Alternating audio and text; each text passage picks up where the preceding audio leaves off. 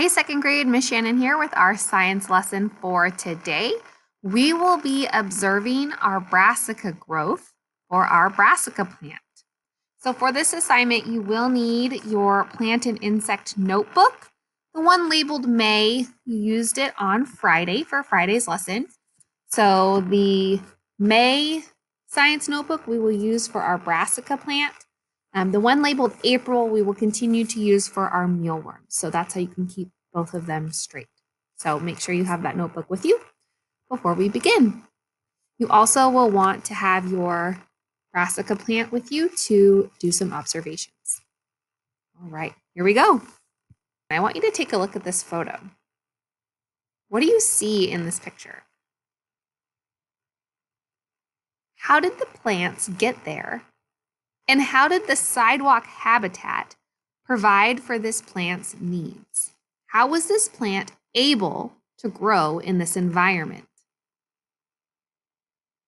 We're going to revisit this question in our next science lesson, but I want you to be thinking about how was this plant able to grow and survive in this environment? What do you think it needed in order for it to grow? I want you to take a look at your own brassica plant now, and you're going to observe it. Now, I planted mine, I think, 2 days before you all did. So I am recording this on Friday, and you will be doing this on Monday. So hopefully your brassica plant might be at the same point that mine is right now on Monday. So take a look at your brassica plant, and depending on how well you covered your seeds with dirt, you may or may not be able to see some of the seedlings hatching. So I know it's hard to see. I wish I could show you a little bit better on the screen, but I can actually see the roots coming out of the seed pod. So if you are able to look carefully and see that happening, I might try to take a photo with it and insert it into this slideshow. So if you see one on the next slide, it's because I was able to take a picture of it, but it looks pretty cool. If your seed is covered up with dirt, don't worry about it. Don't disturb the seed by, moving the dirt around. It just is if you're able to see your seedling kind of coming out of the seed pod. So take a look at what you can see. What do you observe in your brassica planter? Now, all of us might be at a little bit different points depending on how well our brassica is growing. What colors do you see on your brassica plant if it is in fact already sprouting? And what words do we use to describe baby plants? So we know with our mealworms that baby beetles or baby mealworms, they are larvae, also known as a mealworm. So what do you think is a baby brassica plant called? A seedling. So right now we are looking at a seed. It is sprouting from a seed. And you will have 3 brassica plants growing. If you remember, we did plant 3 different seeds. So notice as you observe, if all 3 plants are growing at the same rate, are they all the same size? Are they at different points in their life cycle? So pay close attention to that as you're watching it grow as well. And lastly, what are the things that these young plants need to survive and to grow? Well, hopefully one of those answers was water. We should be watering our brassica plants on a regular basis to help make sure that they have enough water and nutrients to grow. Here is a photo of a few brassica plants that are growing. Now you can notice that the seedlings have sprouted up through the soil. And second graders, just for note, these brassica plants, they are growing under a special grow light. And this is recorded on day 4. So we planted on Friday morning, Saturday, Sunday, Monday, Tuesday. So Tuesday morning would be our official day 4. And I want you to compare and think about what your brassica seedlings look like compared to this photo.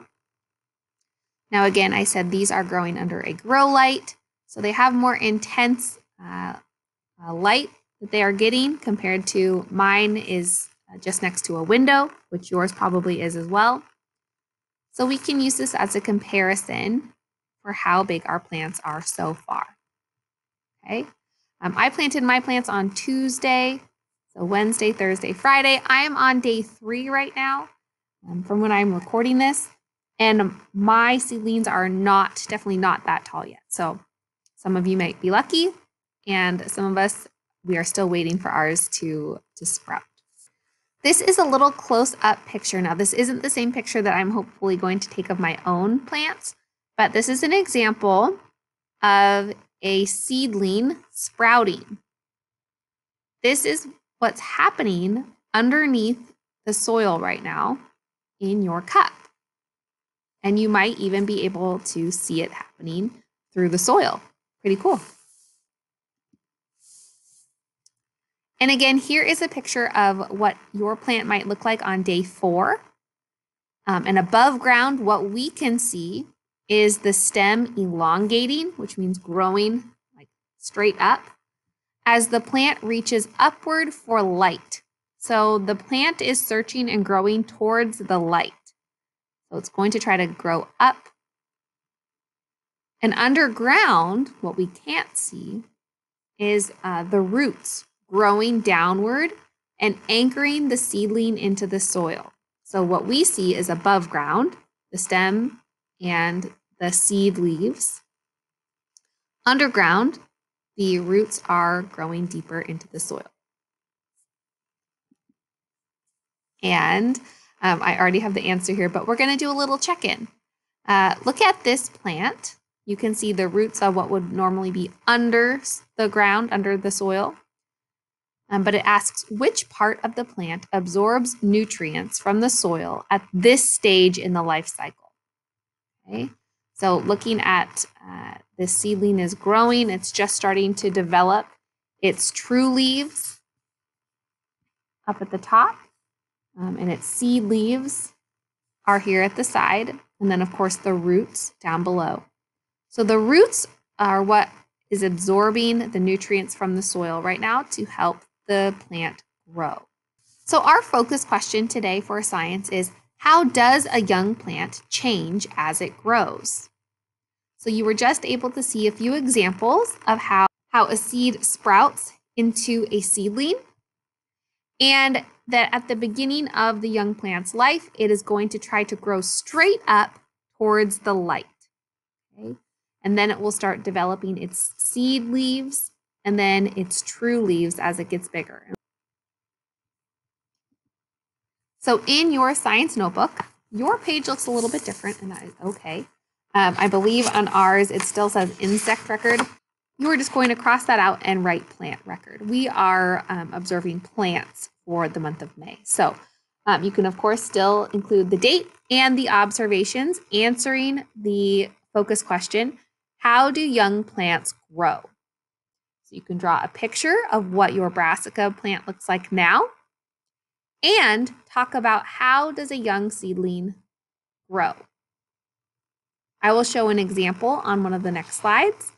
So if you need ideas or help, you can get some ideas from the next slide. Okay, so today your job is to fill in your observations for your Brassica plant today. All right. Don't forget to check in on your mealworm. Make sure that it is happy and healthy. I know some of you last week had your mealworm turn into a pupa, so perhaps that happened for more of you over the weekend too. And just remember that this science unit involves a lot of observing and waiting. Okay, so waiting for our plants to grow, observing and waiting for our mealworms to change into beetles. So part of being a scientist is observing with a careful eye, and that is what you all are doing this week. So thank you, and be patient if you are still waiting for your seed to sprout. All right, thanks for listening in, and I'll see you later.